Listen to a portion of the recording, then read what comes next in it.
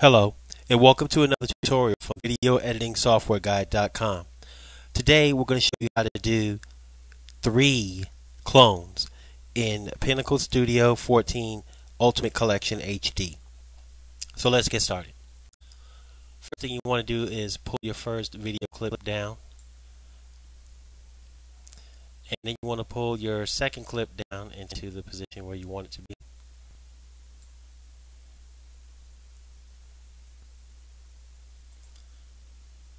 Let's go ahead and reverse those here.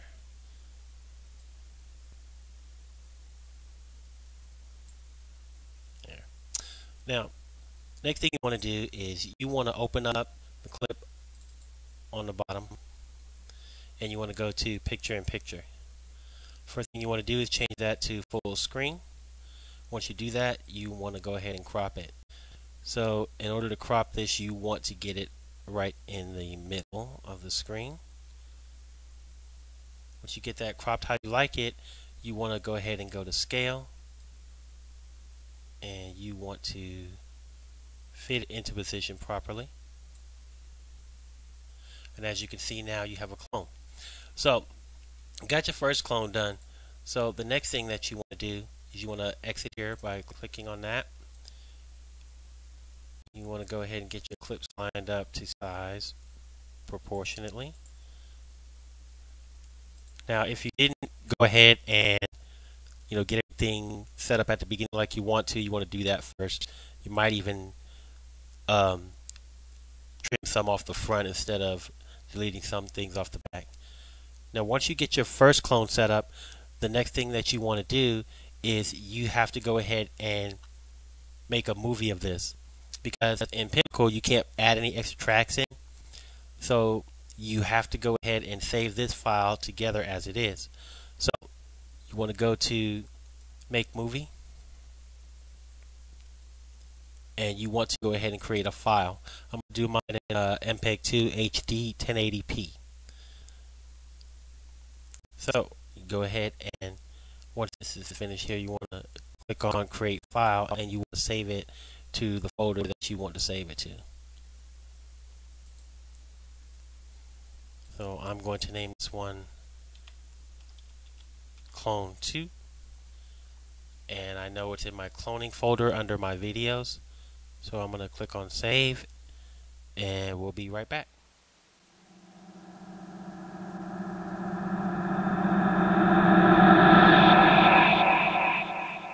Okay, now that we're done, we want to make sure that we have the file where we saved it at. So I'm going to go ahead and check my folder, and I see Clone 2. That's the one that I saved.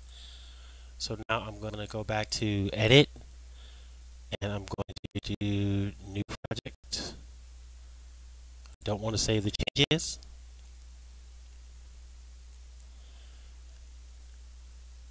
Now I have Clone 2, so I'm going to bring Clone 2 into the master track.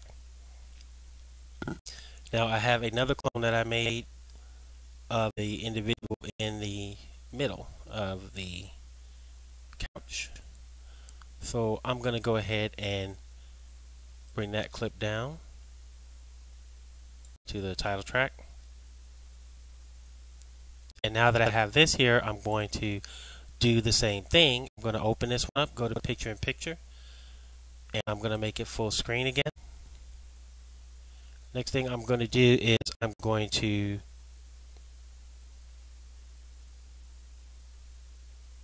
click on crop, and I'm going to put it right into the middle, being sure not to get anything cut off. Now that I have that in the middle, I'm going to go to scale, and I'm going to adjust it, make sure I get into the right position. It's about right there. Now what I want to do with this one is I can leave it like this and have the 3 clones, as you can see, or I can do a little something fun with it. So what I'm going to do is I'm going to make him into a ghost. So I'm going to use this video transparency to make him as transparent like a ghost.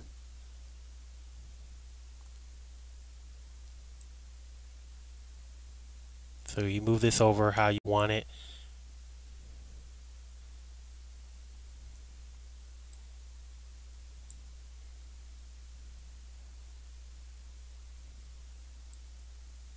And the great thing about this is because you have the first file saved, then everything that was behind it is still going to be there. So you'll be able to see the lamp through him, be able to see the couch through him. You'll be able to see everything through him because that first file had everything on it in the cloning between the two. So it's right about where I like them now.